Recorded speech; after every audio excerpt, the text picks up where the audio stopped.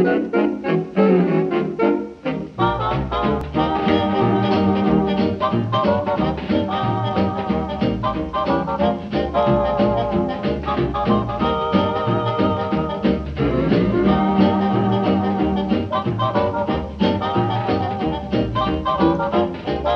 evening, and welcome to our YouTube channel, Into the Darkness, where my friends and I play the Call of Cthulhu role-playing game. I'm your host, Tom Rayleigh.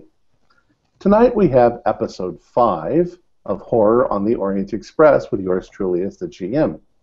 Richard has graciously volunteered to do the recap tonight, so without further ado, Richard.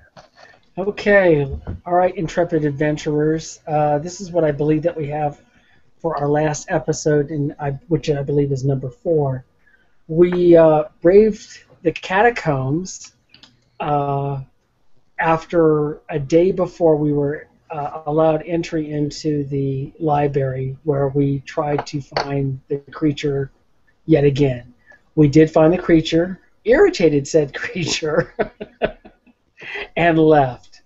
After that, we went back to our hotels, spent our first day trying to go over the documents, and we found some interesting names. We ran across a German Count Fenwick, and this is basically out of, I'm going to slaughter this, it's the devil's image written in Latin. How do you pronounce the first part of the Diablo? L'imagine del Diavolo. Yes, God bless you too.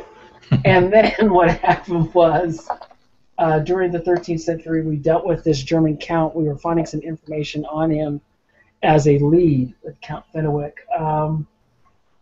As you watched on, this led to his house in Poissy, I believe, Poissy, France, which is about 20 miles outside. That's another place that we need to investigate.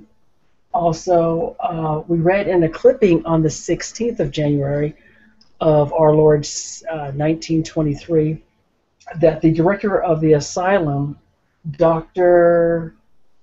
Etienne de Plaz, died. Not mysterious, he just died. And so there was an ad out by the acting director, Dr. Francois Leroux, for the Charlatan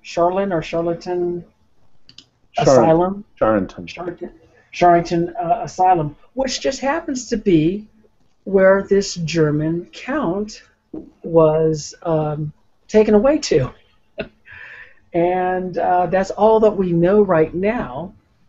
But once we got on there, we got there on the 19th of Friday, and we ran into a charge nurse by the name of Madame Renault, or something like that. And our group has, was it Mr. Everett that found the file of the late? It was Eldridge. It was Eldridge that found this file that was just lying on the acting director's of the former director's diary. A journal, yeah. A journal, but for some reason, sticky fingers, something like this, the file just happened to follow the group, and we're now in possession of it. So today is Friday the 19th, January 1923. So keep your fingers crossed, and hopefully none of us will go insane or split the party. Well, something that you've forgotten was that the director had one of the orderlies, Paul Mandarin, take you to the records room in order to go through the records, telling you that you could go through everything except the most modern records. Okay, yes. Apologies, dear listeners. So let's split the party. Going to the cemetery. I'll take that long dark hallway. Yeah, I think that's what basically. I'm sorry, was it Paul Mandarin? Yeah. Mandarin. He basically was leading us to the records room, and that's when Eldridge swiped the journal, like on our way there. Right. Borrowed. I'd like to say borrowed. Or yeah, borrowed. I believe that. Now, I believe that Xavier actually was keeping the nurse occupied. Correct. Right. It's my job. Somebody's got to do it. I took a hit for the team. So, what was the nurse's name again? Madam Renault. Renault. I don't think we said it last week, but I found that she actually has a name. All right, question is, who's going to the records and who's flirting with the nurse? I'll flirt with the nurse. I'll take it for the team, and let's split the party. Okay, let's assume everybody else is going to go through the records. Yes. Yes. Right. As you are walking, you're walking down the hallway and down the stairs to a large room filled with all kinds of records. Some of the records towards the back are in disarray, but most of them are well kept. As you're going along, the orderly, Paul Mandarin, is just asking you idle questions. You're from America? He obviously speaks some English. And he shows you to the room and basically says everything from here back is pre-revolutionary, and everything after that is post-revolutionary. However, he says you may find some difficulty in that period right afterwards because of the French Revolution. There was, many records were lost or disappeared. So, if you need me for anything, do any of you speak French? No good, sir. Only a very tiny bit. Well, you may have a bit of a problem then, since the records are. But see what you can find. If you have any questions, I'll actually be right outside. Great, we appreciate your help. So he goes outside and leaves you to it. So I assume you're going to look for Monsieur de Comte de Fenwick. Mm-hmm. Count Fenwick. It doesn't take you more than 10 minutes before you find the actual record of him being admitted. Okay. But it's basically just a leisure, and you can see that the name is, even though it's in French, it's still English lettering, so Fenwick, which happened exactly the way that it's described. From that point on, I need you to do a library roll. Or whoever, which one of you? I make it. I make it. So. Okay. You search. Well, you know what? You're searching. Okay.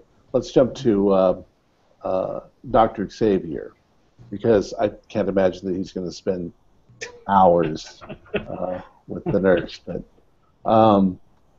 she is acting very busy, putting things together and writing stuff down and checking charts. Oh my goodness, you're going to make this hard for me. Damn it. All right. Let me just roll my sleeves a little bit here. I am going to be a thorn in her side for a little while. I'm going to ask her questions I already know, how to say bonjour and practice. And I know she's going to get irritated with me and send me away. So that takes her about 30 seconds.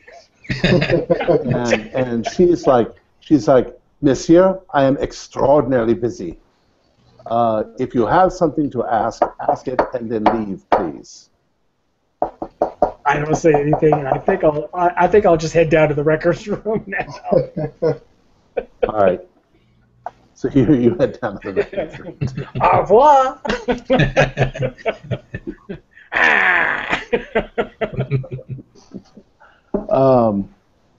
All right. So you make your way back down. You find. Do I see anything? Because on my way down, I'll try to like for a spot hidden, see anything strange. Go ahead and do a spot hidden, and I'll give you something. Okay, percentage. Is it up there? Yep. It's 26. 26. Survey says my spot hidden is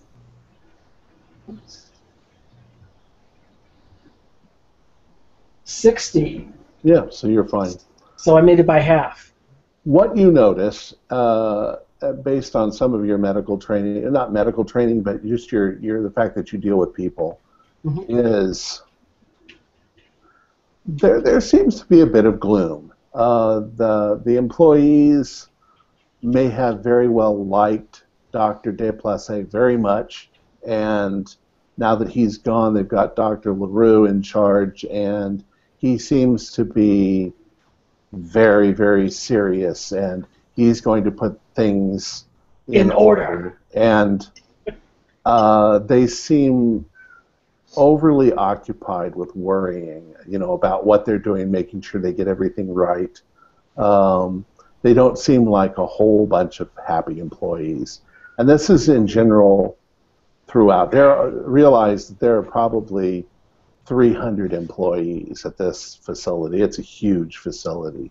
And you just keep encountering it over and over. There's no smiles. There's no. You also notice a few of the orderlies are pretty well built, probably because it's kind of a danger. It's not an asylum. And as you make your way down the stairs, you have to ask a few times where the records are, and they sort of point. They can get what you're talking about. The last person that you see as you get to the bottom of the stairs is Paul Mandring, who's he's looking at something on a chart, but he's just sort of leaning up against the wall. Can I sneak up on him and kind of look behind him? No? He's sideways, and you're coming right towards him. So. Okay. Bonjour, monsieur. Bonjour. Your friends are inside the record room. I will make idle chat with him for a little bit, and I will ask how long he's been working here, and just and I'm trying to look at what his what's on his chart. Or does he hold it close to him? No, it just looks like a schedule for cleaning and stuff like that. But what do you want to ask him? I want to ask him basically where do they just ask him. Monsieur, where do they keep the criminals, the dangerous people?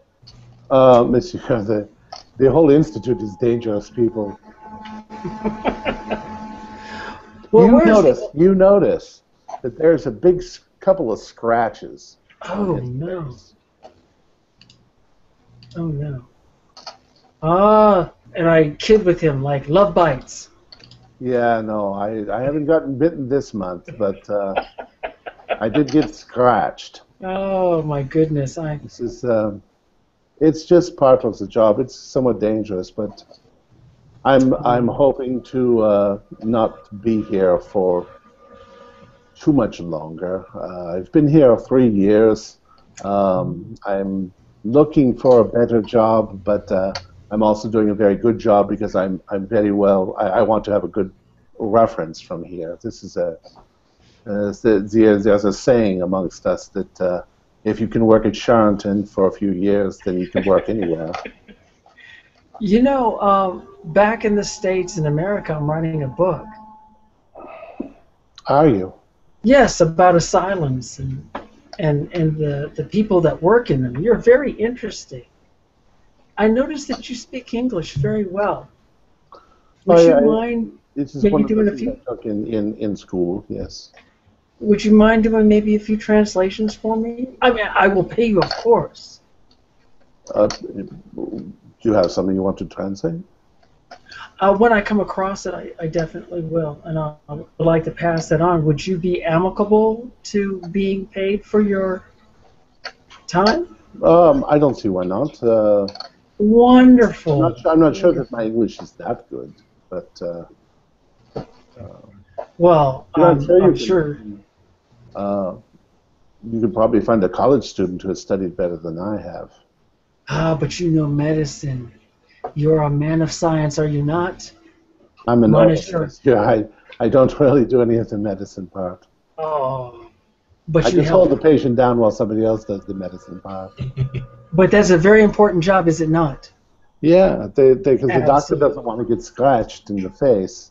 Yes, yes, absolutely. Well, I'm going to check with my compatriots right now. Let me see if we can find anything. Oui, monsieur. And I All right. zip on in and see what if they've gotten So anything. you zip in just after they have found the first record that shows that Fenelek was admitted. Mm-hmm. What I was going to say is over the course of the next maybe 2 hours of Oh my looking through everything you can find, you can't find anything. Not a single reference. Not where he was kept. Not if he died or when he died. Which is extremely unusual because otherwise their records are pretty well kept. So we only have an admittance record for the Right. mentally ill. That is it. Doesn't say where he was assigned. Nope, Nothing. nothing. Which is odd. Monsieur Paul. Oui, monsieur. He comes I- in. Yes, monsieur. You have a I am so embarrassed. Do you believe in ghosts? Not really, monsieur. Have you heard any tales here? What sort of tales, monsieur? Of ghosts? Of ghosts or spooky things that people see? We have people who see demons, monsters, angels. They speak to God. They speak to Napoleon. They speak to Napoleon. Of course. This is an insane asylum, monsieur. You have a sense of humor, monsieur. I didn't Oh, think of course had a I sense of humor. do. Yes. But do you have anything that cannot be explained, such as someone that claims that they saw a demon, perhaps, or an angel, and has marks and that was No, tied monsieur. down? No, No? monsieur. No. No What about- doctor here has ever seen a ghost. Monsieur. Good, because I would have to recommend him. Yes, Paul. What about, Absolutely. have you ever heard any stories of a possible, like, a man dog? Maybe he was a patient here and escaped recently?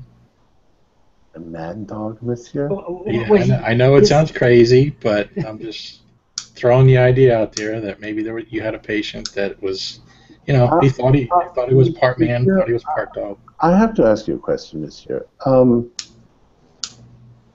Are you all writers?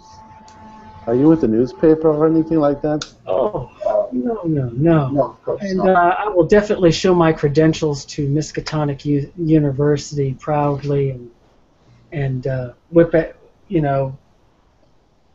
bring something out and, hold it up to him that I'm a professor, like I explained. I'm writing a book and I just writing about ghosts and strange things. So And the coincidence. there are no ghosts here. There are just crazy people.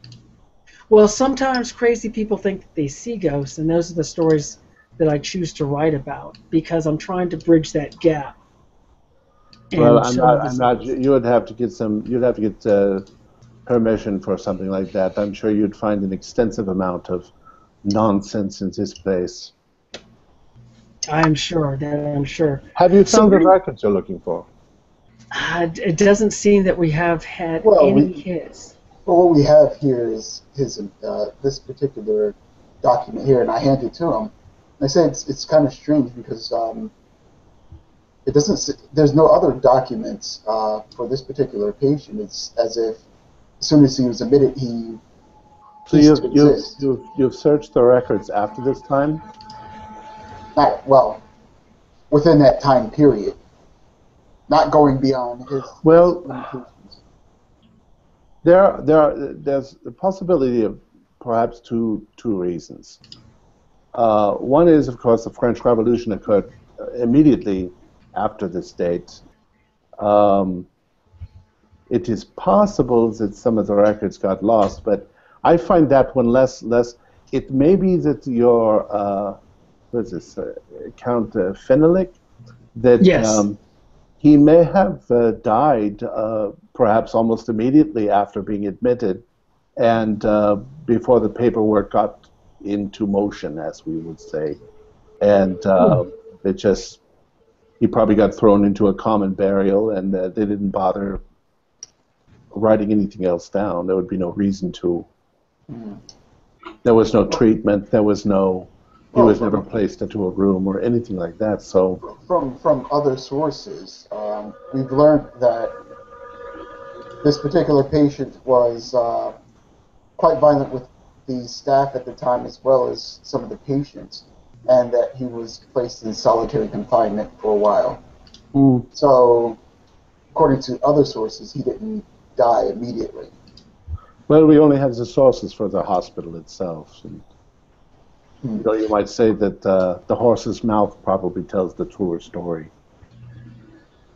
Can you show me where solitary confinement is and how many units you have? I'm sure it's a lockdown unit, but may I have permission to... I don't know what solitary confinement is. This is a hospital, monsieur. Every room... All of our patients are dangerous, or not all of them, but most of them are dangerous, and those who are dangerous are kept in single rooms by themselves. Otherwise, they'd kill each other.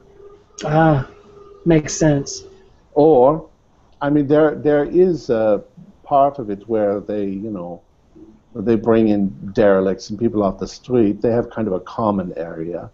But that is probably one of the more dangerous places. You're going to find people who are mildly insane and people who are completely insane, all thrown into the same. That's in fact where I got this scratch. I guess now the scratch is on the side. Which side is it? Where are the common graves? And are they or every 50 years? The common graves? Yes. I actually don't know, monsieur. They take the bodies away from us. I didn't know if it was contracted or something. It's contracted. I'm not sure. They probably burn them now. They don't bury them any longer. Very good. Well, gentlemen... But I don't see... if there's no other record of this man, then it's very likely... as I say, he probably died. It sounds like he was not a popular man, so... Probably not. I think what he did was he upset the monarchy at the time, perhaps. Well, we do have those stories of putting the man in the Iron Mask. Who knows? But, yeah. Iron Maidens. Well, I don't know about that, but I'm not really into rock and roll.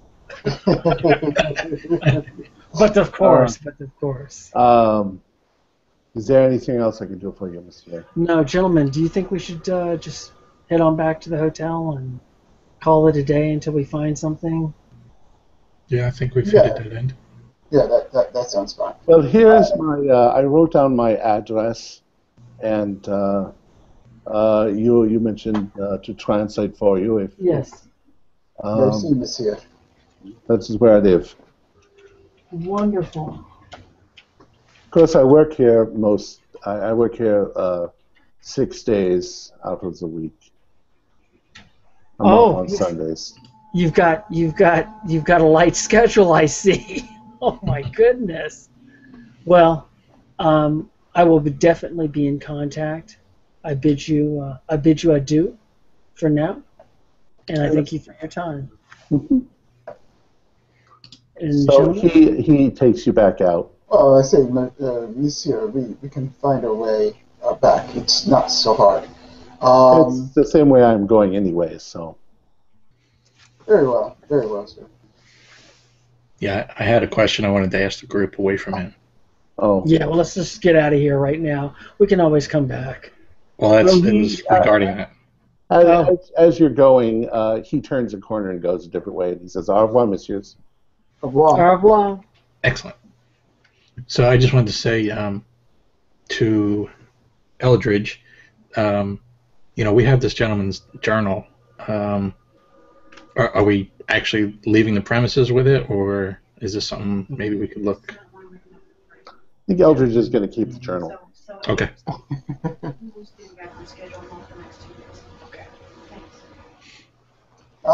Since he's gone, you guys want to do a little bit of investigating while we're still here? Let's search for the basement area. Ooh. Little. Okay, I'm game. We'll lost. We'll just take them. Yeah, we can just get lost. Or... Yeah, well, if we get caught, then we say, well, we got lost. We made a wrong turn. But let's head down to the cellar area, the basement. Okay, lead the way. Well, I'm not sure he's going to lead you anywhere. You ever been into a gigantic hospital? No, not like this. I really don't want to go. I'd rather stay outside. I thought you said you were game. Come on. Yeah. Good luck.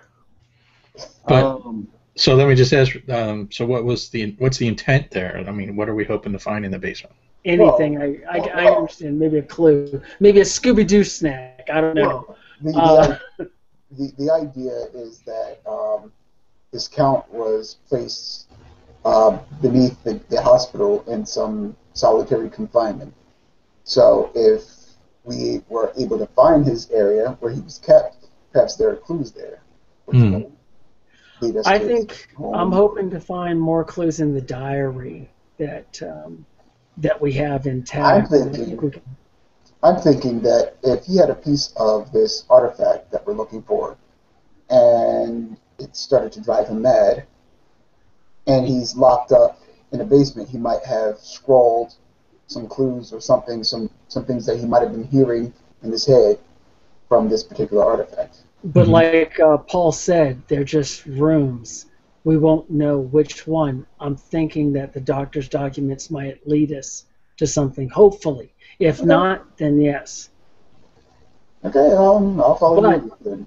But because I don't know which way to go. There's over 300 employees, so that tells me probably with 300 employees, more than likely, we're looking at about 1,000 patients. Easily. That's 1,000 people. To the way I look at it, 3.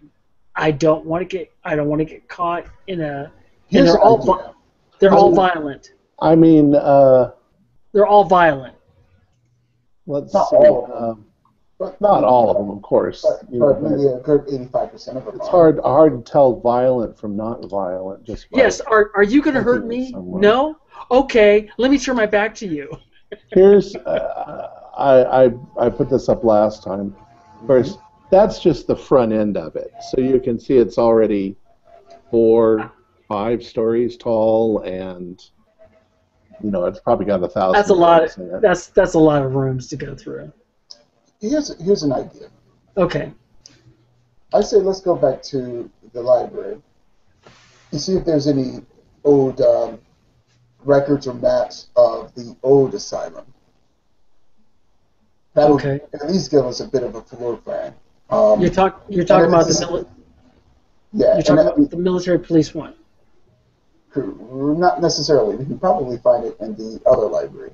Oh, okay. All right. And it looks like this building has been standing for a long time. So it may not have changed much.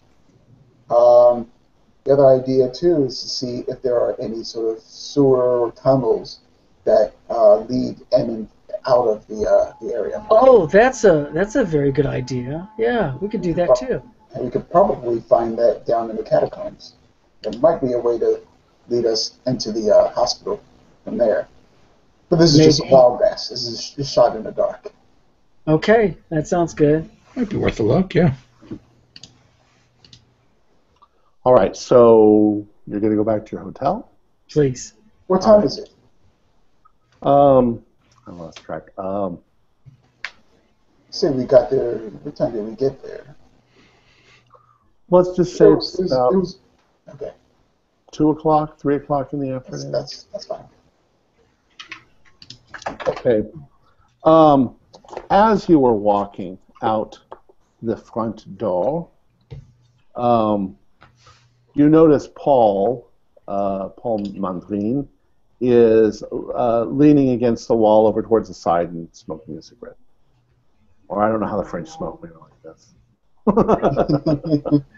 I'm going to offer him a cigarette because I'm a smoker myself. And it's an American, I'll offer him like an American cigarette and everything. Oh, thank you, Monsieur. Lucky Strikes, they might be a good... Oh, good... absolutely. Actually, I found somewhere a whole list of 1923 cigarette brands, but I don't remember. Oh, no kidding. I don't remember where I put it. I actually had the graphics for the fronts of them so that I could make them if we were... Oh, that's awesome. No, that's awesome. I can still remember Lucky Strikes. Yeah, my mom smoked Lucky Strikes. And Cool, and but I digress. Cool. I digress. So he says, "Oh, oui, monsieur, thank you very much. Here, why don't you take one of my French cigarettes?" Oh, absolutely. And I'll just give him some idle chit chat, and I'm going to ask him, do the catacombs go out this far? Oh, you are talking about the Roman catacombs? Yes, like the aqueduct and the catacombs. I don't believe they come out this far. They're mostly under the main city itself. We're a few miles out, but I don't know. They say they're extremely extensive. I'm not sure they've all been mapped explored. Out. Yeah. Have you ever heard of anybody going down there and disappearing and not coming back? Have you heard any stories about that?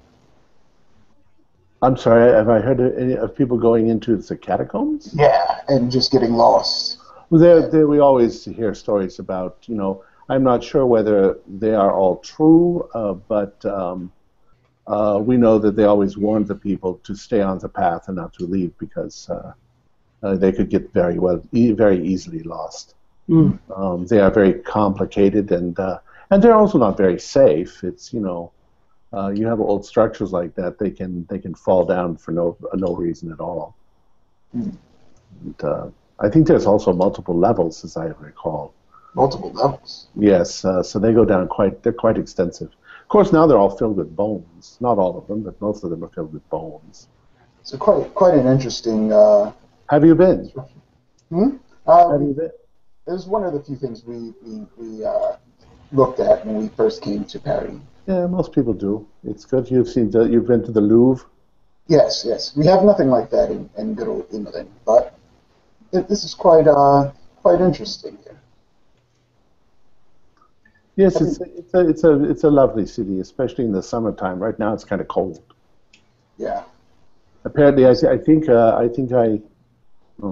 know if they had a weather forecast. He says, if you from the smell of the air and from the look of the light, I'd say we're probably in for a storm probably in the next day or two. It's probably going to snow. Oh no! I know. But I actually have tomorrow off, so if it snows, it snows. If it doesn't. It can be very bad if people are stuck in the asylum, of course. I will say this, sir. If it doesn't snow, find us at a cafe downtown, and we'll treat you to a meal and some good coffee and wine, just for the little help that you've given us today. Wow, that sounds wonderful. Yeah. Plus, I get to learn and meet one of the locals here. That's be quite nice. What? He sort of looks around, and he's like, "Sure, that sounds wonderful. I think we are becoming friends, but considering the new director, don't mention to anyone that you have been talking to me. I don't think that he would like, especially if he finds out that you are writing a book." Yes, I understand. I did a spot hidden roll. What I'm going to do is I'm going to scan to see if my girlfriend is looking down at me or something. No, you can't even see her office from here. Okay, good. Somewhere. Good. I just want to make sure. And he gave us his address. And does he have a telephone? No, I mean, it seems kind of rare. I don't have a phone. However, the building I'm in has a phone. So if I ring that, they write that down. Yeah, they can yell for me and call me. Where are you staying in Perry? well, that's what I was going to give him. I was going to go ahead and write down the hotel, and of course my name, and that to contact me or ring me tonight. Okay. And I will try to ring you tonight around. What time do you get off, and what time do you get home? Actually, I'm off in about 2 hours, monsieur. Okay, I will try to ring you in 4 hours. Give you time to get home. Oui. All right. And then I leave the area and not even look back. Okay. So you all leave? Yeah. Yeah, because Right. I understand why he's nervous, and I don't want to give him any grief at work because this is his workplace. All right. And as you do that, he puts out the cigarette and he goes inside the building. All right. So you head on back to your hotel, and you arrive there. On the shortly. ride back, is there any words that we can recognize out of that damn file? You keep saying file. You mean the journal? The journal, excuse me. Yeah, I keep saying file. Um, Journal.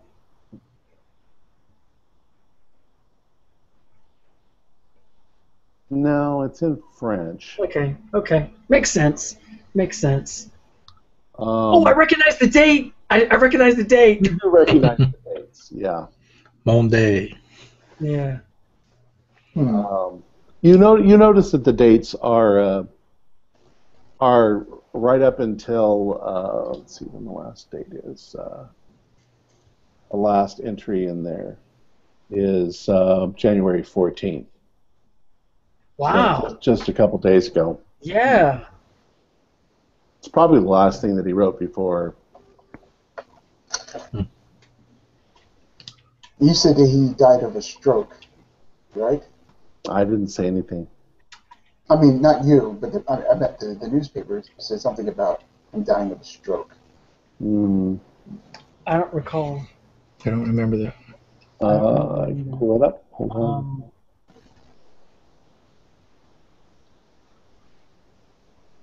We mourn the loss of our esteemed director, blah, blah, blah, a man of his profession, his tragic loss. It was an accident. Okay. It doesn't say. Okay. All right. Fair enough. Okay. So you have arrived back at your hotel. And what would you like to do? It's now about, what did we say before? 3 o'clock? It was about 2:30, 3 o'clock. All right, let's say it's about 3:30. You guys are probably hungry.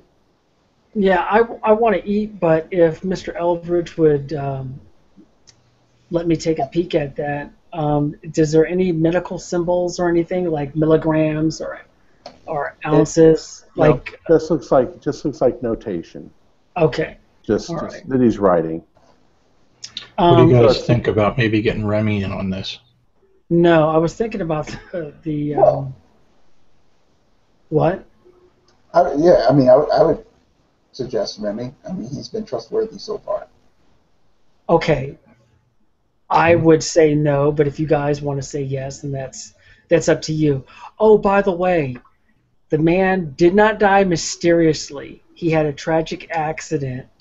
You've got these Americans that have a journal of his. Yeah. Does that seem kind of fishy to you? Yeah. I don't like police officers from foreign nationals. Yeah, you make a good point. The question is that how are you going to translate the journal then? Yeah. Right. That's the hard part. So what I was thinking about doing is, if I can recognize his name, block out the name. Or, go ahead. Actually, this will take longer, but just get a French to English dictionary, and every word we come across, we'll flip through the dictionary. That doesn't work as well as you think that it would, because you don't understand French grammar either. True, but you can kind of piece things together. Yeah. You end up with sentences like, "I threw my mother down the hallway a kiss," because that's French grammar. Yeah, but then you can. But then when you read it that way, then you can try to decipher it to make sense in English. Good try.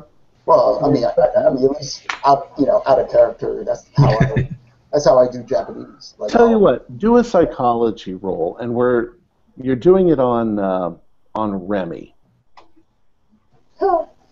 a psychology roll for me. All right. All of you. Oh, okay. I have a decent psychology.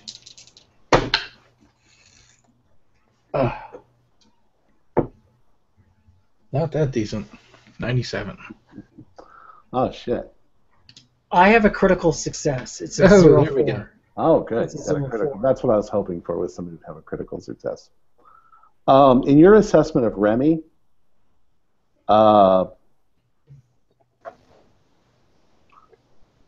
he comes across to you, from the work that he's done with you so far, as being extremely reliable and discreet. He doesn't share your information with anybody else, because that's part of what makes his job, makes being what he is a good whatever. Okay. So you think you can trust him. You feel pretty confident that you could. Instead of meeting him at the library, I suggest that we have him come up to one of the rooms and translate right then and there. Okay, so you're going to send a message to him? Absolutely. Please. All right. Although, didn't we want to go to the library to check on... You guys can. I'd rather sit this one out. Well, let's have Remy come over, translate it. We can go to the library tomorrow. And then we'll have then we'll have more questions, but Correct. also it'll hopefully shed a little light on our new friend, because I don't know if you noticed it. I did when I was cruising the halls. The tone of the institution has changed. It isn't like it looks like it's more of a militaristic, a very depressed. I mean, yes, you're in an asylum, but it is worse. It's not better. It's worse. It could be that. It could be just the simple changing of the guard, where the new one comes in and says, "Oh, I'm going to put down these strong rules." Well, Sorry. yeah. It could be, I'm going to put down these strong laws and strong rules, and everybody's going to be, just to show that he's in charge, and he may less eventually. That would be completely in line with what people would do. So. Yeah. All right, so you're going to go to the library. Is that what you're going to do? No, you're going to meet. We're going to wait for Remy. We'll do the library tomorrow. Oh, I'm sorry. I know, that's right. Yeah, I got it mixed up. You guys switched it back and forth. So Remy's going to come to the hotel, and then tomorrow you're going to go to the library. Correct. Hopefully, yes. We're hoping to have a bit more. And you're going to call Remy. You're going to call Paul tomorrow. Correct.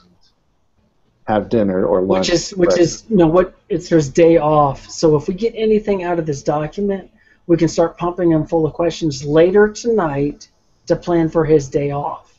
And I think he'll be able to a little bit more relax and speak openly. And since we have Remy there, if there's something that he cannot say, we already have somebody that'll translate for us. And that was my plan. Okay.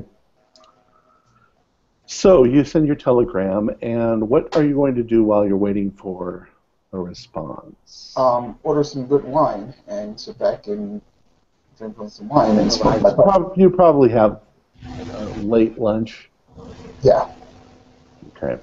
You have a very nice late things lunch. about the French cheese. Oh yeah, some of that good stuff too. The real stinky stuff. I love it so much. And some of their peach trees. Now I'm gonna go to my fridge right now. So anyways, you guys eat and you're relaxing and you're sitting around. Do you want to discuss or go over anything before our friend arrives, Monsieur Remy. I ask, Angine. I asked these guys. I said, well, while I was in the library last night, just going over some basic biology, science stuff, what were you guys up to? I actually don't remember. Drinking brandy, and reading newspapers. Because what I want to do is I want to ask Paul how the past director died. That's one of the things, but I didn't want to do it while he was there or around. So that's one of the questions I'm going to ask. I can't think of anything else to investigate right now or anything else pressing. I don't think I'm holding out on anything. Maybe also while we're doing the lunch thing and waiting for Remy, maybe I could find some place to get some film developed. Sounds great. Yeah. We had our... Yeah, you had that. We had that discussion. You asked the concierge, and he says there actually is a place because they've had other tourists ask, and it's not too far. He directs you like down the street and make a left, and there's a portrait studio that for a price they'll probably develop your photos, your film for you. So is that what you do? Yeah, I think it shouldn't take long. I'll just walk down there, drop the film off, explain to them that we're just tourists and that I'm also a professional photographer, and talk a little shop and just ask them to develop everything, like even if it's just black or doesn't look like it's underexposed, just develop it all, and I'll pay for all the prints or whatever. Okay. So they give you a price on that, and they tell you that it'll be done tomorrow. Okay, great. Sorry, go ahead. While he's doing that, I would like to pick up from the general store or some sort of pharmacy. I don't know what's... All I can remember in France was pharmacies on every corner near Notre Dame. Yeah, where I was there's a lot of pharmacies, yeah. Stuff like that, is to pick up some twine, like for a kite, but not the kite, and some candles, just in case I choose to go back into the catacombs. Get some chalk. Get some chalk, too, while you're there. Good idea. And some chalk. Seems reasonable that all those things you'd find at the store. The general store, whatever. The pharmacy. And a gun. Big shotgun. Yeah, they're not going to leave you. Patrick, are you here? We love you, Patrick. So anyways, as you guys are finishing those little side jobs, and you're walking back to join Dr. Theodore Dawkins at the table in the hall in the dining area, you see Remy coming up as well. So you all sort of go straight to where Dr. Dawkins is sitting and relaxing, sipping coffee. All right. My coffee ran out. Oh, I just had like 5 cups instead of here. Wow. This is what I do. Got a nice big old thermos. Yeah. I don't know if you saw me last year, but I had one of those big, gigantic thermoses set. Oh, did you? And I don't know. I discovered it about 4 days later and realized I hadn't drunk all the coffee. Yikes. There was stuff floating on it, so I'm like, okay. Makes your coffee interesting. So Remy sits down with you, and he's like, Messieurs, you have something that you wanted me to look at? Yes, I have a delicate document that I would like for you to translate for us, if you could, please. I see. A delicate document? Delicate in that I should wear gloves? Or no, the other kind of... I shouldn't ask any questions. Yes, exactly. I see. As I said. Well, all right, let's see. This is Journal. Nice, you got me saying journal. It's a journal from a doctor. Let's see, déplacé. Don't know that name. Let's see. Let me go ahead and I'll present it, but I'll go ahead and I'll read it. That's just as easy since he would be reading it.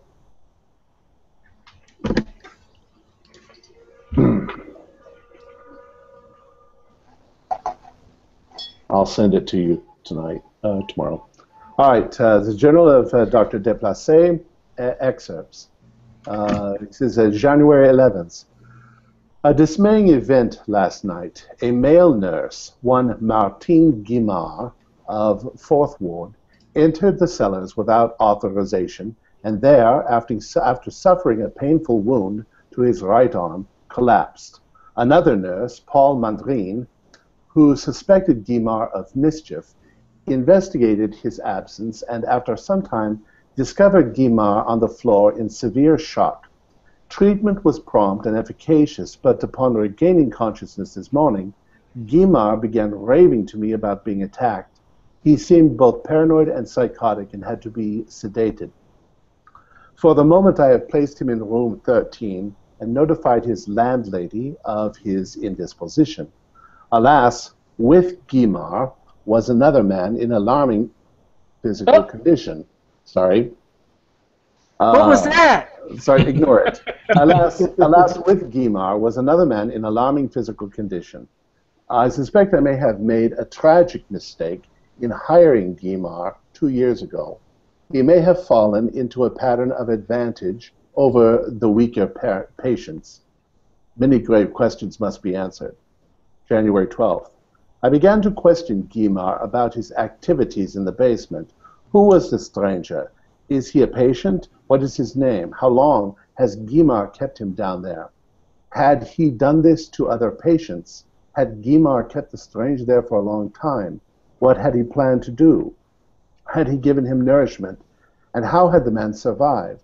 I am moving the stranger to my private wing.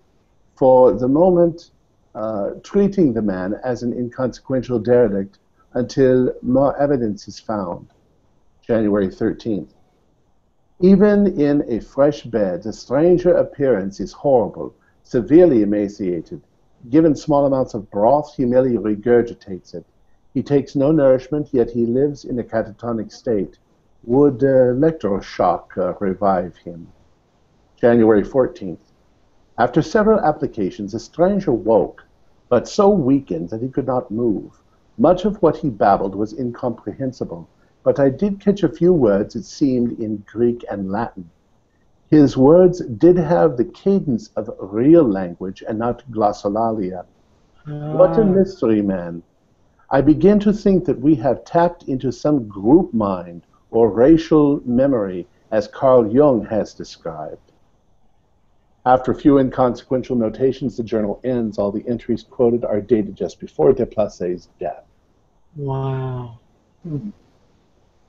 I'll leave that open for a second in case you want to make notes. Yes. Does anybody know what glossolalia means? Oh, yeah, like bullshit. It's kind of like it's a real language and not like some bullshit or made-up language. Made up, okay. You want to do a knowledge roll? Or we can do a knowledge roll. Hey, let's try a knowledge roll. I apologize. I'm just assuming. But let me do a knowledge roll. And I made it. Okay. Glossolalia is speaking in tongues. Yeah. Okay. Okay. Which, from your occult studies, you know happens. It's something that classically shamans and witchcraft people and people like that get possessed by the spirits and speak in tongues.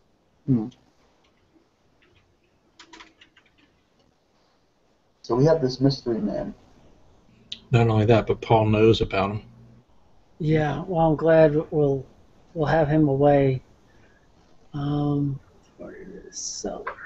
Although, like you said, we should be careful.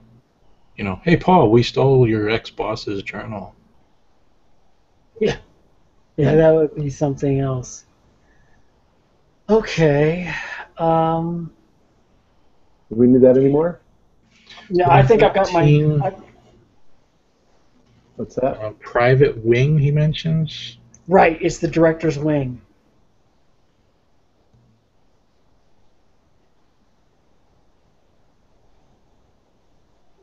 Is anybody else thinking ghoul? Oh, there's no such things. Well, I mean, honestly, I'm thinking that this might be our guy. This might be the guy that we're looking for. That would be... Well... Who, Fenelek? I'm just going out on a limb here. But yeah. I mean, if they say if there's no record of him either being executed or buried or anything like that, it just might be. I mean, as unbelievable as it may sound, I mean, we've come across apparently someone who might have been around during the French Revolution down in the catacombs. So why would he be speaking Latin or Greek? I don't know. Well, Latin is French derives from Latin, so. Okay, and he was around during the French Revolution. Yeah. But I'm just saying. Do we need that up anymore? And we don't do that. Plus, we don't really know his education. No, I guess not, Tom. But because if I don't get to look at my beautiful face on the screen. I don't know. I'm just. Well, you know, I understand, but what throws me off is the Latin and the Greek. But they did mention a hive-type mind, so that is kind of interesting. I mean, we can only... Well, what information do we know about this particular artifact that we're looking for? We know that it's just evil. At least, you know, that's what we were told. Bear in mind that Remy is sitting here with you. Yeah, guys, remember that, damn it. Watch what you say, because he can understand motherfucking English. Not Paul. See, you Remy, guys see. Remy looks like he's just dying to ask you questions, but he had prefaced this whole thing by saying that he wouldn't ask questions. And I'm putting together the stuff that you've researched in your, he knows all the research you did at the library. Remy, it looks like you have a question that you might want to ask. Perhaps we can answer it. Oui, monsieur. Whatever it is you are researching seems fascinating, monsieur. A French... I'm just very intrigued, monsieur, as to what you are working on.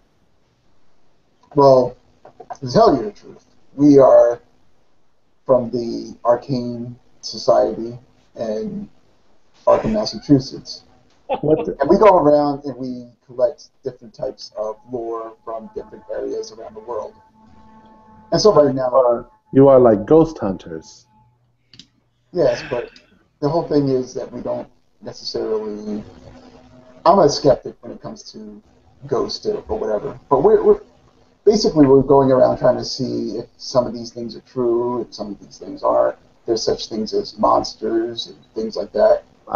And, we have a friend here that writes, these things down in books, and, eventually he's going to come out with a... Now you see this look sort of sweep over his face, like, oh, yeah, okay. I'm not really that interested in that bullshit. But okay, look, Remy... That's all, monsieur. Okay. Remy, my esteemed colleague spoke of this secret society. Look, I'll just put it out, Frank. We are... Well, he started spouting off everything that who who's kind of financing us. I really didn't want him to do that, so I'm trying to cover. Here, I mean, outside the character. Yeah, go ahead. It sounds like bullshit. So like he's asking questions to us, and I spouted off the truth, but I made the truth sound like it was bullshit. So now he's no longer interested in asking us questions. I know. I thought maybe you were working on some sort of historical work, but yes, I am. If you're ghost hunters, then no, I'm not. Well, are you or aren't you? I, Dr. Giles Xavier, am not a ghost hunter. I am a historian. I'm a lover of antiques. I apologize, monsieur. It is okay. Do you need anything else that's translated, monsieur? Not right now, and I appreciate your time. Thank you so much. I'm going to. I have to go to a rally. I will talk to you tomorrow or whenever you need me. Yes. Remy, real quick, Remy, have you heard of? Do you know anything about Poisey? It's not too far from here. I don't know. I've never been there. Okay, that's all. I was just wondering if you maybe. We'll check out that battle later, that little skirmish in pre-Revolutionary War. We'll get a chance and we'll see if we can find something. Yes, Remy, thank you for your time for translating. Thank you so much. And he leaves.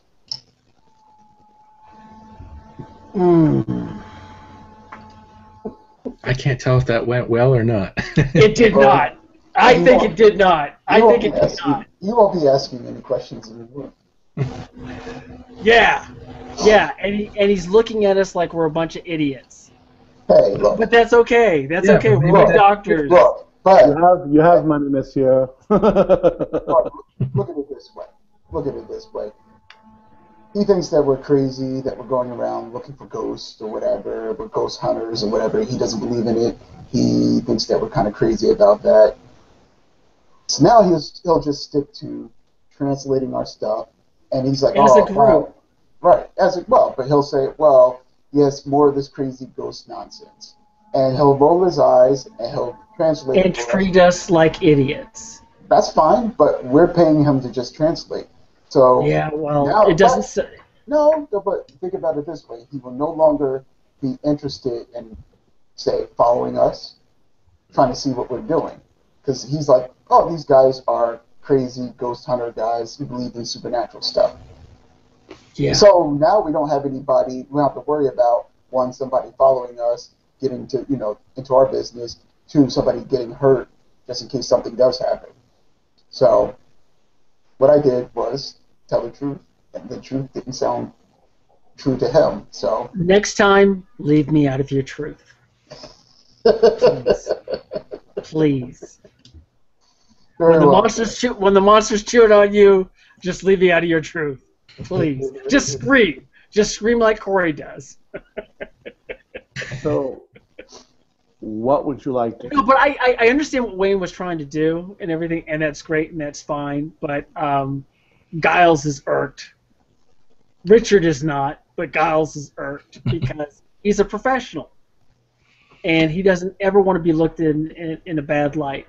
So Giles is now distraught. He's going to take some time to go get some sherry down there and try to figure out how to deal with this situation before any one of us rings Paul and figures out what they're going to say to him. Because to Giles, this is a wild rabbit. Are we going to capture him? Are we going to slaughter him?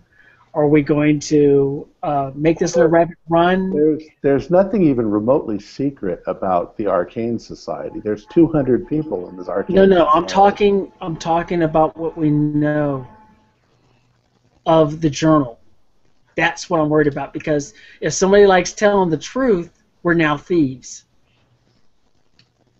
And well, as I say, you didn't get any kind of feeling from Ramey that he would tell anybody anything. No. But I just don't want Mr. Dawkins to go ahead and to all right, tell the truth too much.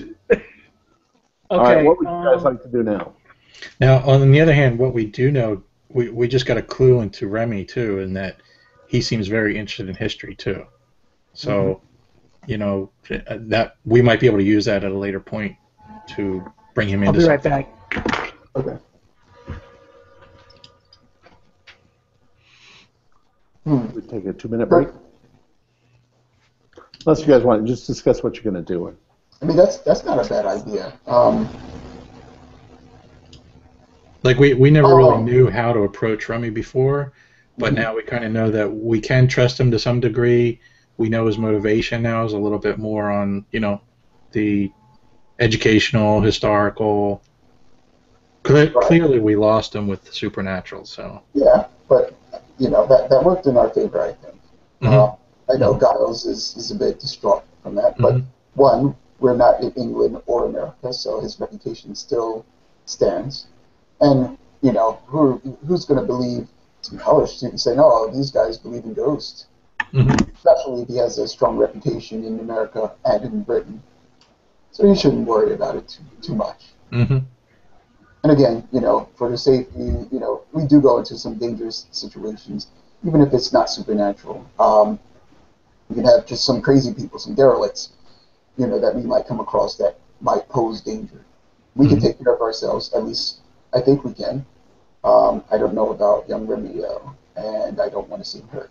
So he thinks we're crazy, thinks we're just loony. Stupid Americans. Yeah. Have at it. Well, let's stay skeptical. What do you guys want to say to Paul? I don't know. Is it worth trying to bring him along with us to Poise? No, I don't think he's really involved. Okay. Not that, but we could ask him. Only because it wouldn't hurt to have somebody that we could translate. Yeah. I will say it wouldn't hurt if we asked them, you know, maybe the last few days of the previous director of the Asylums, his activities, you know, what was going on in his mind, you know, things like that, anything strange that happened around there. I mean, I say we question him after a few bottles of wine, get him a little, you know, loosen up a bit. Yeah, and, that would make more sense after a few bottles of wine, because if you just come at him and say, "Hey, how did the director die?" and all of this. Yeah. So yeah, maybe we should take him with us, because yeah, he would be at least a good translator, as long as we can communicate effectively with him, and just see how. We'll have to watch our line of questioning. Yeah. Yeah. Just to remind you, though, that he's only got 1 day off a week. Right. Place is going to be more than a day trip. I mean, it's 20 miles is more than a day. Well, you're going to have to take the train out there, and then you're going to have to investigate, and who knows how long that will take. And then we'll have to wait. There's nothing that says you're going to come back in an hour. We've got less than an hour in this radio show. We should be able to do it. I will let Giles. I will let you take the lead. I'll do follow-up questions, but I'll let you take the lead when you're questioning Paul. No, I know it's okay. I mean, it's over and it's done with. We're skeptics first. Of course. And that's what I want him to take us as serious professionals. Yeah. And that's it. But I do understand I realize there's no secret to our society, but I just don't want to flaunt it out there, because the questions that arise to me are, we ran across a skinned man in a library. We don't know if it has anything to do with what we're investigating. That's what worries me, my friend. Because here's the thing, Remy was getting a little too close. Not only that, but I believe you let him. I don't think you took out the piece of skin, but you had the translation that was in his skin, and he didn't know the Turkish language, but a friend of his did. Yeah. And we, like, again, you know, we're bringing them in, and we're not letting them know what's going on. Agreed. At the very least, even telling the truth, even if he doesn't believe it, he could say, oh, I'm going to kind of stay away from these guys unless they really just need me to translate something. So he's no longer going to be a target for us. At least that's what I'm trying to accomplish here. Okay. So, what do you want to talk about with this Martin guy? What do you think? Orderly of the 4th Ward? You're talking about Paul, right? No. You're talking Martin? Martin Gunmart. And I wonder if they still have him on the list as an orderly because he's been taken away. Yeah, I haven't. The journal doesn't say anything further about it. Perhaps if we're talking to Paul, and like I said, we can loosen him up a bit. Yeah, maybe we could put Poisey on the back burner and then pursue the information at the hospital still. Yeah, we can do that. I know it's like 1 day, so let's not burn his 1 day unless he calls in for a 6 day for us. I don't know. I would like to go ahead and hunt at the. We can always catch him at work, okay? Yeah. So we can always talk to him about this. Let's go out to Poisey and spend our time out there. What do you guys think? I know we won't have a translator, but let's just go out there and just nose around. I'll put it up to a vote, but again, I'm going a little outside of character. Do you want to have the other members of our team with us when we go out to Poisey, or? Absolutely, yes. So, I mean, right now we can get as much information as we can before we go out there. And then maybe next session, the other two will be here, so we all go out to Poisey. Well, I want to remind you, too, that it's in your head that Charente Asylum is just a few minutes away, whereas Poisey is probably an hour away. Okay, so let's invite him over and get him drunk or whatever and talk shit. Yeah. And I guess that's the plan. I guess that's the plan. We actually might find out something more interesting in giving us a bit more information before we go out to Poisey. Yeah, well, let's see. All right. So, anything else this evening? No. No. Okay. Give Mr. Eldridge back his journal that he acquired. Okay. And Eldridge and Everett both agree with everything that you said. What? That's amazing. Yeah, they've just sat there and kept their mouths shut all this time. Finally. Yeah, finally. I got a word in edgewise. All right, so nothing more this evening. I assume you guys go to bed and you get up the next morning. Check the newspaper, please. Nothing of interest in the newspaper. Okay. I will remind Frank to stop at the photography shop that you went to pick up your developments. Yep. So we're on January 20th, correct? Correct. Just making sure. Okay. It's morning, so you're having breakfast. What are you going to do? Did the photography place give me a time, like afternoon maybe, or? They said probably in the afternoon. Okay. I mean, you brought it to them in the afternoon. Yeah, so. yeah. 24 hours. I'm going to read the newspaper and just spend some time probably at the drugstore, seeing what drugs I can acquire. No sodium pentothal. Nope. At the drugstore, you can acquire probably anything that you would need as a doctor. Yeah, and that's probably what I'll do. Is I'll just top off my bag, and I will look into acquiring a firearm for Alonzo.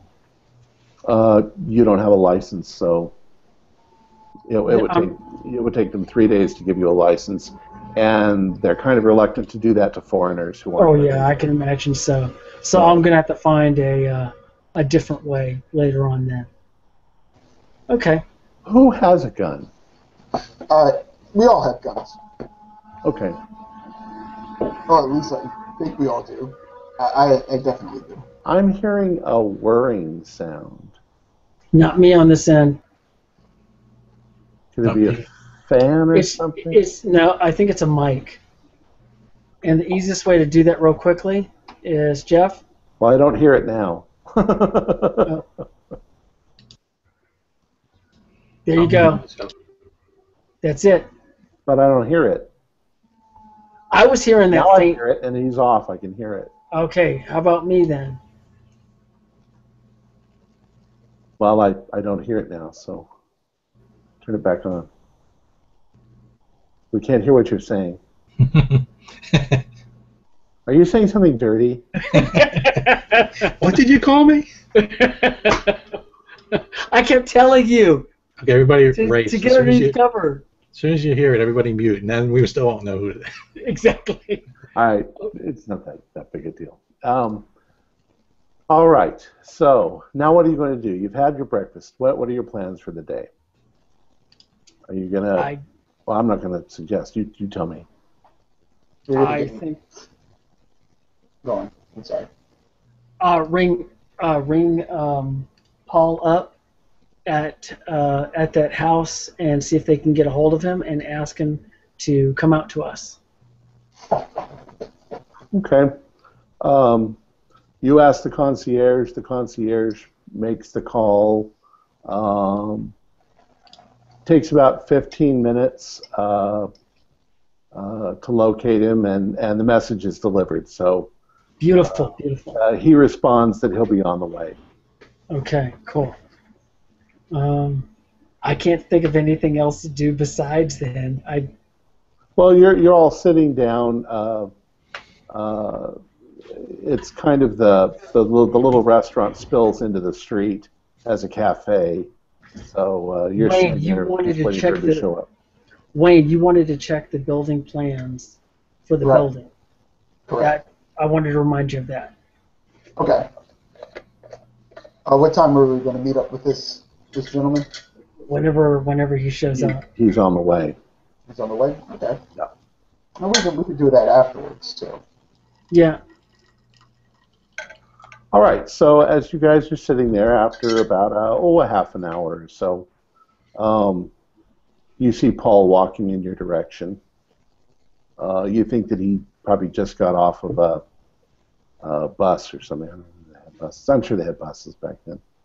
Sort of some public transportation in Paris. And you see him walking. He's walking towards you with sort of a nonchalant, Gaunt. Not really smiling, not really just, bonjour, messieurs. Monsieur. I will stand up to greet him, shake his hand, and ask him to sit down with us. All right. He says, so how are you doing this morning, messieurs? Oh, wonderful. Quite well. How are you? How do you feel with your day off? Seem like a hard worker? I never have anything to do on my days off, so this is kind of a change of pace. Oh, good. I motion for the waiter and order, some basic pastries, some sort of appetizers, and we'll start off with like tea or something like that. But we're going to graduate to heavier stuff later on. All right. He prefers coffee, so he's going to drink some coffee and croissants. In America, we call them croissants.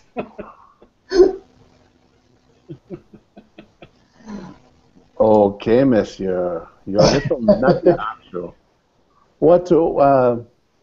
So what would you like to do today, or what do you have in mind? Well, tell me more. I mean, we've come into this great city of yours, and we come as tourists. We checked out the Louvre. We went down to the catacombs. We climbed the Eiffel Tower. You said you were kind of interested in. Yeah. What else? What else do the locals do here? Like non-tourist type stuff. Non-tourist? Well, you see, monsieur, one thing is that people in Paris live in fairly small apartments, so kind of the outdoors becomes our living room. So you'll see us, at the cafes like we are here, or sitting on the steps, or just hanging out with one another, enjoying the day.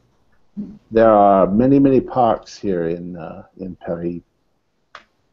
Well, anywhere that a stranger or a first-time visitor wouldn't know about, like maybe some local places. There's some fountains and some nice places to eat. There's lots of nice places to eat. It's Paris. Tom, I want to try a psychoanalysis roll. In fact, I'm going to try several after I start a line of questions. I want to see how I can not watch him squirm, but to see how he reacts to certain questions and how I predict he's going to react. So, should I just start rolling now? Just what are you going to ask? Just ask. Well, basically, I'm just going to ask him straight out about his job and what was the last director like. Because I just read in his paper that he died, and it was all of a sudden. Did he die at home? Was it influenza? Was it the flu? No, monsieur. You've asked me like 4 questions. They're all in one sentence. I mean, I enjoy my job, Sarah, but as I say, I'm hoping to find a better one. Desplacé was a nice man. He always called me by name, which was kind of nice. He had an accident, and the current director has kind of covered it up to some extent. He didn't want us. He gave us specifics not to speak to anyone about it. But he was electrocuted this year. Oh, wow. I'm sorry to hear that. He is this one of the reasons? He was a strong proponent of using his electroshock machine on various patients who he thought he was helping, and I'm sure he was helping in some extent, but the accident was he ended up electrocuting himself this year. I see. Is this one of the reasons why? Oh, I asked him. Is this one of the reasons why you're looking for a new place of employment? The No. director is not to your liking. Charente is a dangerous place. We're injured all the time. This is the least of my injuries on my face. Well, what type of work would you try to get into? Oh, I do the same thing. I just do it in a less dangerous place. There's mental health and there's mental health. If I go to a nice place where they have rich people who are just having a little trouble dealing with their husbands or wives, then that's easy. When they're taking derelicts off the street and bringing them in and having us, wrestle them to the ground when they give them a medication, I see. It's not so easy. Without saying any names, who would you say is your most dangerous patient that you've ever come across? Ones that are unpredictable. There was a Miss Elisa Stranden who she very nearly broke my arm. Wow. She also kicked me in the nuts. Yeah, I think she was the one I liked the least. Pretty little thing. You wouldn't expect this little woman but my God, she could kick. Oh, she didn't have any out of the ordinary strength, that would come from. I believe the doctor told me it's adrenaline. Yes, adrenaline. Yeah, or they do amazing feats or anything like that. I wouldn't say he was any more amazing than kicking me in the nuts, but she was quick and wiry and hard to keep a hold of, and had a foul mouth, very foul mouth. But you get kind of used to that. They all have foul mouths. Yeah. I would have a foul mouth too if I'd get strapped to a bed and sedated all the time. Well, with sedation, you've got definitely a position of trust, a position of power. Have you ever seen any types of abuse? Well, Perhaps. I Without suspect. I've without saying. I've strongly suspected a few employees, yeah, of abusing their power. I'll say this. I had finished my tea maybe 10 minutes ago, so I motioned to the waiter and I asked him to bring out some wine. I say, would you guys mind if I began to partake of this nice wine? Hey, and I please say we help get a us. carafe and I'll join you. Yeah, please help yourself.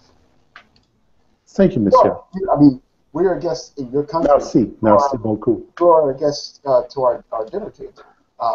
Okay, so you guys are drinking a little. Yeah.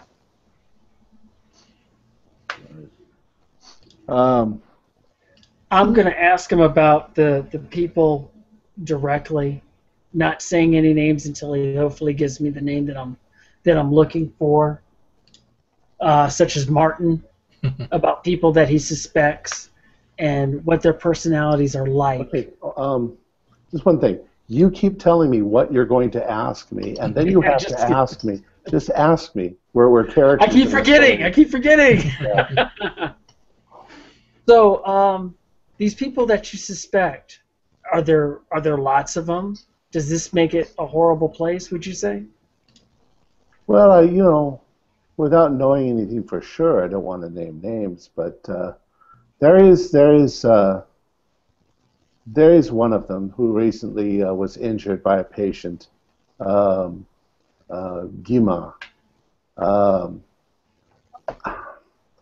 The thing is that sometimes we were posted to the same wing, and we had the night shift, and he would disappear. I'd go looking for him, and I couldn't always find him, and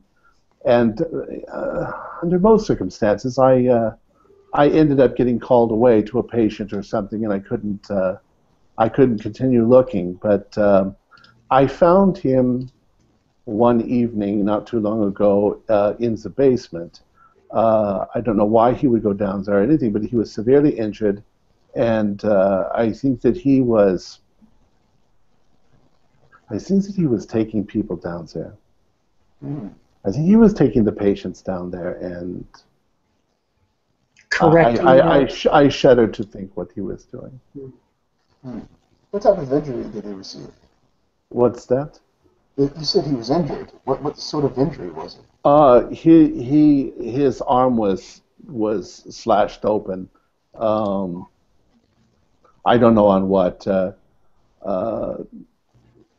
As soon as I saw, I immediately called the guards, and we took him up, and we took both of them up and put him in one room, and we alerted the doctor, the director. Is he okay? Is he well now? Or, what happened to him? I'm sorry, I'm getting a lot of static from your. Oh, I'm sorry. What ended up happening to him? I believe he's been put into one of the wards. I think that he may have lost his mind. He was always a little touched by God? Unstable. No, I wouldn't say God touched him. I'd say that he was, I think that he was an orphan. I think that he was passed around. I think that he was probably physically abused. And he was not a strong personality, but he did take advantage of people that were weaker than him. So, and I was trying to find a moment when I could catch him at something so that I could talk to the director, but the director is a charitable man. He, as from what I understand, he took Guimar off the street and gave him a job. And he sounds like a very, very honorable man. What about the current director? You spoke of another person that went to another room. Yeah, one of the patients. I assumed that he was abusing. Uh, was this particular patient familiar to you? Not I really. mean, But there are a lot of patients. there's a lot of patients there. I see. And we aren't always assigned. In fact, it's not that often that we're assigned to the same area. But in this case, we were, and I wanted to know what he was up to. Are patients allowed to come and go from the rooms as they please, or does it depend? That depends on the patient. There are a lot of there are a couple of the wings that are devoted to people who have money and they come there to Get better. get better. Yes, and they have a lot more freedom. And then of course there's the derelict wing where there's not much order at all. It's everybody is thrown together and they sleep where they lie down, and but they have no money. There's no money to support them. And What's to prevent, say, one person from one wing entering the other wing? Is it just like a locked door, or we've got guards and locked doors. Yes. guards and locked doors? Yes. This last victim of his, was he a derelict? I think that's what he was. Yeah, he looked like he had been a street person. He was emaciated and he looked pretty horrible. I didn't get that good a look at him. I was more concerned with getting the director. Well, Did it ever get as serious with Guimard that, like, did a patient ever, report him for abuse or worse? Like, did a patient ever go missing under his watch, or? Not that I'd ever heard of before, but then again, nobody believes anything patients say. Oh, yeah. We get accused of, like I say, the things that come out of the mouths of these people. They'll say anything to retaliate because we made them take a bath, or Right.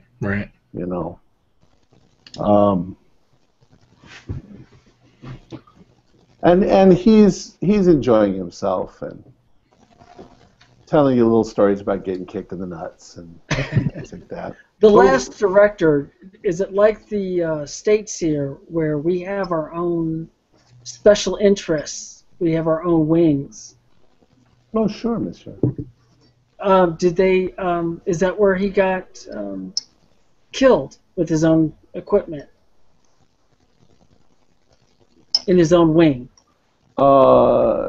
I believe so, monsieur. I believe that's where he was working on a patient. I don't know. I don't know the details of that. But I know it seems kind of strange that it sounds like maybe you don't know that he was by himself.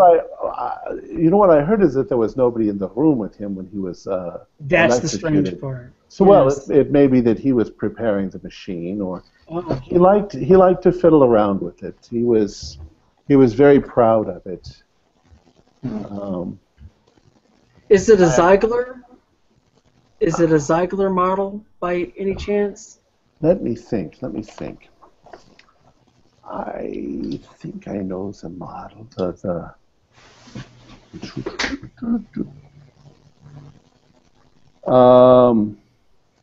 It was a. Boy, you're gonna have me pronounce this, and I'm French. A Grand Guignol, Guignol, Grand Guignol style electroshock device. Has he had success with that device with other patients? Oh, yeah, I suppose. Does the man wasn't torturing them. He was helping them? he was following the correct procedures, but yeah, he's administering medicine. I'm quite familiar with it. Not that I use it, but I know the science behind it. So, while we're talking about this, what was the most interesting or what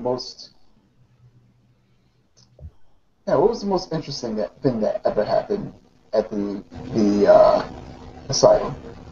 Something that you might talk to your co-workers about sometimes in the lunchroom? I don't know. There's so many weird things that happen. So many good things. It's just that the patients are weird. They'll say strange things to you. They'll just come up to you and say things, and that they're a princess, that they're Napoleon, that they are, and you just sort of yeah. Now, Okay, now, yes, Paul, Your Majesty, please now go to the toilet. go to the loo. Now, Paul, your coworker that has now become a patient. Does that happen a lot? What? The orderly became a patient. It's the first time I ever heard of it. Yeah, same here. Sounds like an interesting case. But then again, how often do they take people of his past and make them into orderlies in hospitals? I suppose if they're strong, then and he was a strong man. That's a good enough reason. We don't have to have a high education. I probably had twice the education that he had. I see.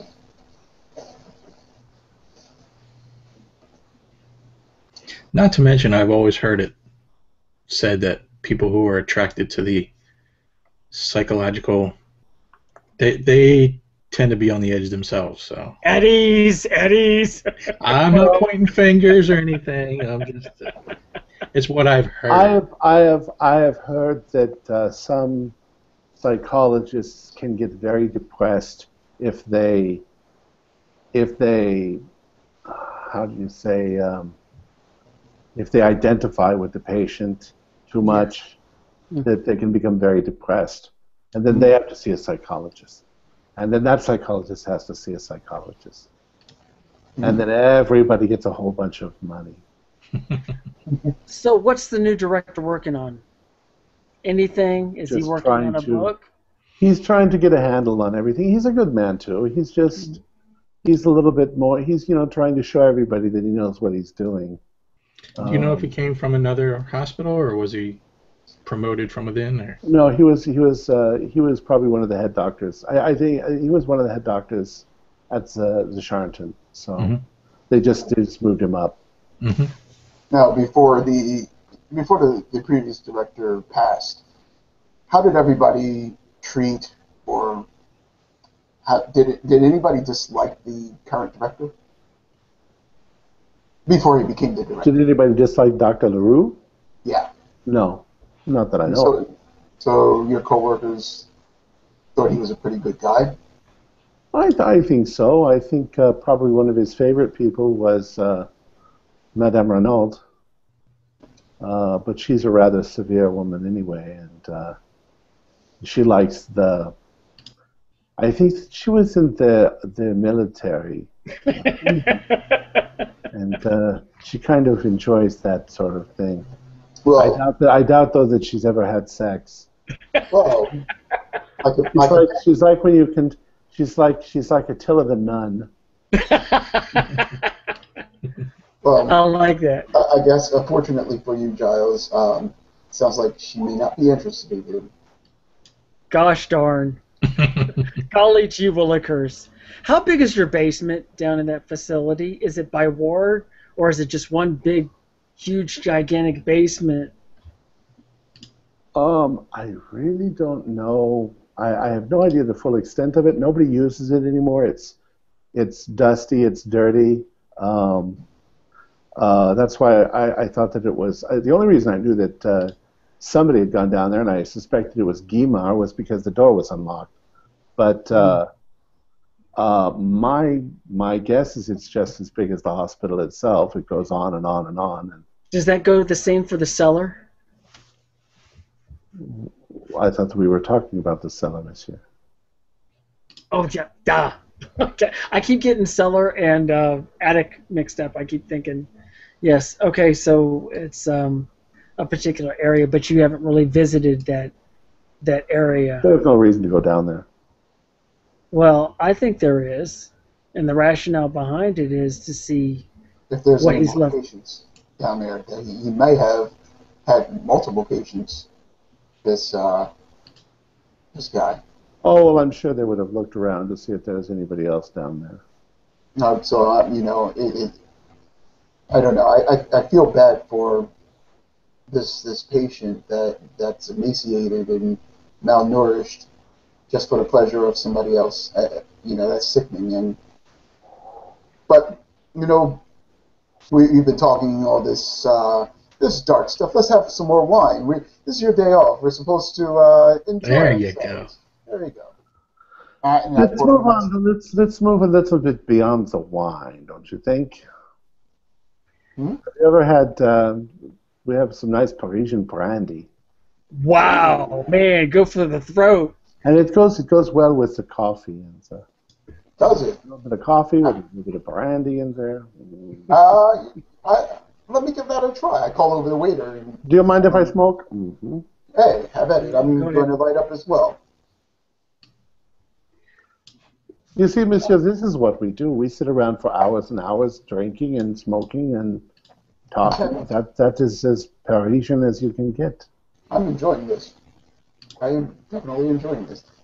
I'm actually glad that we got a chance to meet, and I'm actually making a good friend here. And I did ask you, monsieur, don't say anything about our conversation. Of course, this is all between us, monsieur. What's the best way to get on the new director's side? I would like access to perhaps a tour of the facility. I've worked very, very little, monsieur, with Dr. Delarue, so I don't know what he likes and what he doesn't like, but I guess we're going to find out now that he's the director. Yes, unfortunately, absolutely. Monsieur, have you ever been out of the country? No, monsieur. And I'm right now kind of making small talk. In between our barrage of questions, I'm making small talk too. So if you ever decide to take a holiday, come to England. Come to London. I'll show you around too. England, I've heard, is so foggy and cold. Well, if that's not to your liking, next time we're in the States, if you want to... And I don't mean to insult you, monsieur, but oh my God, your food sucks. Well, Ah! I mean, monsieur, mutton. Oh my God. He doesn't like mutton. lamb. I am not a fan of mutton either. And kidney pie. Oh my God, what the hell were you thinking? I will say, monsieur, that the food here is far better, far grander than it is in England and the Americas. That's So, why in a yes. few decades Germany is going to invade us because they want the good food. Oh, that would never- I'm sorry, I just had a vision of the future. Yes, yes. oh, monsieur, that would never happen. I guess the Germans can be a bit rough around the edges, but no, I don't think something like that would happen. Do you guys have any other No. pointed No, questions? we'll spend half of the day with them. In the afternoon, we're gonna probably go to the library, but we're just gonna show this guy a good time. Feed him, water him, and then eventually, I guess, send him off and tell him, it's great having a chat with you. We should be in Paris for a while, but if you, on your day off, want to come out and meet up with us, I'm definitely enjoying this. And I wouldn't mind meeting up with you again. You asked me something, monsieur, about something weird. And this doesn't have anything at all to do with the asylum. Okay. But have you ever heard of Honoré Fragonard? I can't understand that word, let alone say it. But that's not important right now. What were you about to say? There is a little museum that's not too far from here, Maisons Enfants. It's called La Musée de El Camp National Vétérinaire d'Alphonse. And Easy for you to say. yeah, it's hard for me to say it in French. It's a veterans museum? Well, that's what it was originally, but now it's an art museum, and if you want to see something truly weird, Oh, I thought you were going to say, that is you the want to place see to something go. scary? Really scary? Like Twilight Zone? Okay, stay in the game. Monsieur, if you want to see something really weird, that is the place to go. Hmm. I Well- could not even describe the weirdness that you will see there. What town is this near? It's not too far from here, about a mile from here. Would you like to take us there? I think I will take you there, but I don't think I will go in because I don't want to see it again. Okay. Wow. You mean like speaking art-wise? You mean like paintings and photographs? Let us call them sculptures. Oh, okay. Ooh. That sounds interesting. Well, we'll let him lead us on as we weave our way to the museum. All right. So you walk. It takes you not long. Probably less than 10 minutes. And there's a pretty ornate little building. Looks like it's in the Art Nouveau style. And he says, "Enjoy, messieurs. And if you need anything, give me a call. You know where I live." Thank you, sir. Thank you. Mercy, mercy. Okay. Now, it costs 5 francs to get in. And the name Honoré Fragonard is quite prevalent here and there. And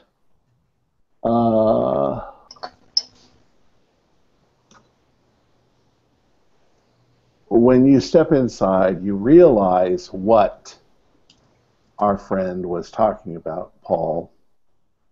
Le Musée de l'Escon National, Henri Fragonard's escorché sculptures. Escorché means dramatic. Escorché means flayed. Wow. Interesting. By the gods. I mean, by God, sorry. And what they are is there's somebody who does speak a little English there, and they explain to you that he created a process whereby he could take cadavers and leatherize the skin and the veins and pose them, and he made these things with their skin flayed, and there's a horse with its skin flayed with a lady riding it, and it's really gruesome. It is. Well, let's look around and see if anything pings to us. Anything sings to us or anything like that. Well, you realize pretty quickly that they're so freaking creepy that you are going to probably have nightmares. You can see why Paul didn't want to come in here again. So do we have to make sanity rolls? No, not really. Okay. It is kind of amazing, but really kind of disturbing. And of course, you do think about The guy in the library. your previous relationship with a skinned person. Well, I would try to actively look for anything that's similar to the writing that was on the previous guy's skin. See if there's any sort of thing. Nothing. That points to Everything in that. here Nothing is like in that. French. Everything in here is in French, yeah. And it's not a huge collection. It really only takes you half an hour to look at the pieces that he did. And I only had 3 of them. There's actually, if you ever go to the website, it's, Oh no, I've seen it. It's pretty awesome. yeah. It's actually like a museum we have here in Philadelphia, the Mutter Museum. Yeah. And it has all that pretty cool stuff like that. It's just a little bit of nastiness. All right. So what are you going to do now?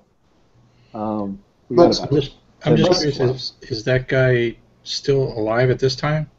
On Ray? No, he was. Okay. That was in the 1700s. Okay. Wow. He doesn't got to do something like that in the 1700s. That's interesting.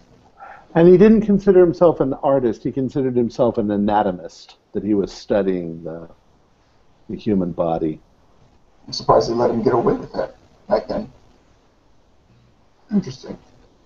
Let's head to the library. Yeah, let's check out for catacombs and secret entrances, I guess. Mm-hmm. Okay. So from here, let's say it's about noon, you're going to head to the library. Did you call for... Are you just going to look in the general library, right? Or do you need Remy? You need Remy. I think we can start in the general library. Because that should be, I guess, basic or common knowledge for Parisians. Like old maps of the city, some of the architecture of some of the older buildings.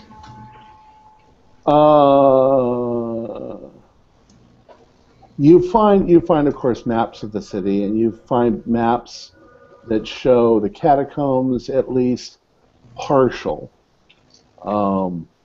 as far as they've been mapped. Nothing that goes out very far. Okay. You don't find anything on Charente Asylum. I see. You do find references, of course, to Charente Asylum. But no floor plans or maps. Right. No, it was built in 1631. Does the building look the same? Like if I look at some drawings or renditions of the building when it first was built, did it look similar? Or did it look like? I don't believe there are any. Okay. So it's not. They didn't have photographs, and nobody's going to say, "Oh, let's go out and paint the asylum." Well, I mean, know. They might. That might have happened, but I would think like a historian, like an artist historian, would probably paint something like that. I don't know. People had a strong aversion to the yeah, that's what I mean. Mental asylums. Nobody wanted to go there. So you don't really find anything on the asylum or any kind of plans or anything like that. Maybe we need to go to the other one and bring Remy along.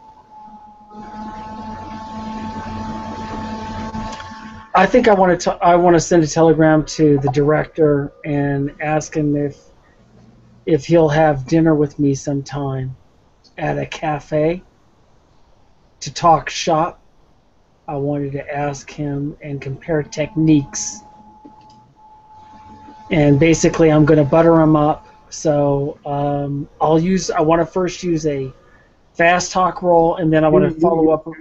You're doing it again. You're telling me what you're going to tell me. Damn it! Damn it! You're going to send a message to the director. Yes, I want to send a message to the director. All right. I want to invite him to dinner. All right. You send your message. Yes.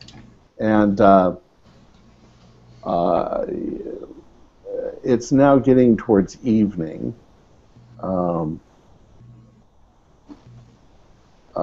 Is there anything else you guys want to do? Not that I can think of. Nothing I can think of. Are you guys going to make any plans for tomorrow? You're probably going to go to Poissy. Poissy? Okay. Yeah. All right. You don't get any response from, but then again, there hasn't been enough time. Correct. That's fine. This is the 1920s when messages go slowly. Yeah. All right. You guys sleep okay, but you also kind of have some weird, freaky dreams about those statues. They were kind of disturbing.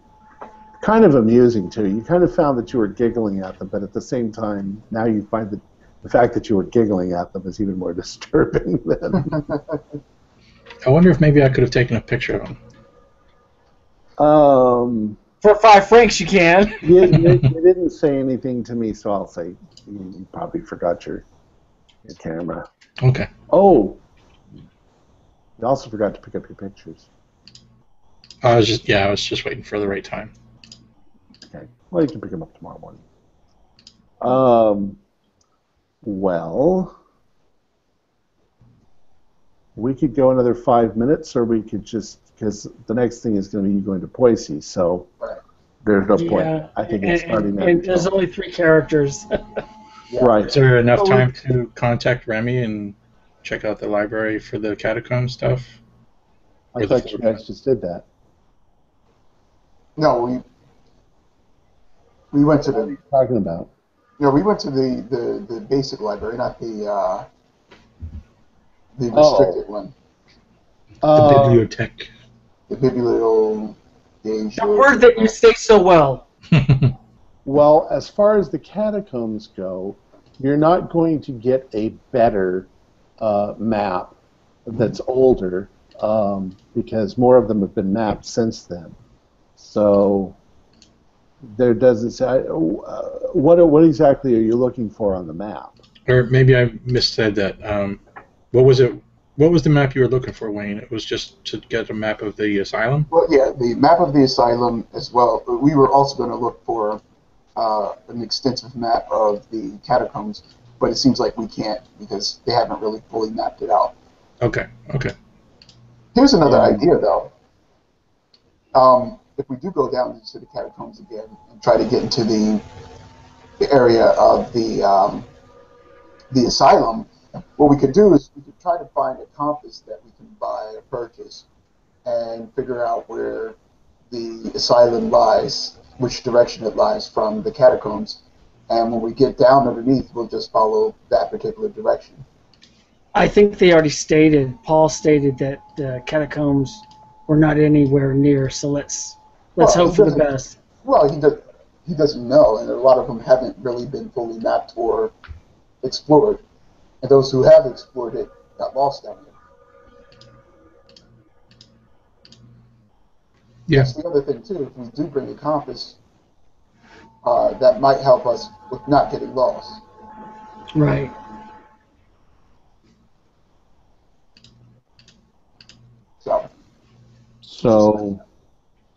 So I say, since we only have like 3 minutes, we'll come back to the library. But let's go to Polsey tomorrow. Sounds good. By tomorrow, I mean next week. And at the library, you were going to look for plans for the Charente Asylum? Yeah. All right. See if they had any original plans. I would imagine any building that gets built, there's building plans, and then they get recorded into sort of the system, and there's some sort of place that holds these records. Okay. Well, we'll see what the answer to that is next week, and I guess we'll call it there. Thanks, guys, for participating. Thanks to all our viewers for watching. We hope you enjoyed our game session. Remember to subscribe to our YouTube channel. And if you liked the show, give us a thumbs up. Please tune in next Thursday night at 9 p.m. Eastern Standard Time for the next episode of Horror on the Orient Express. Until next time, always remember, if there's no light left to guide your path, the only choice is to venture into the darkness. Good night. Good night, guys. And good gaming.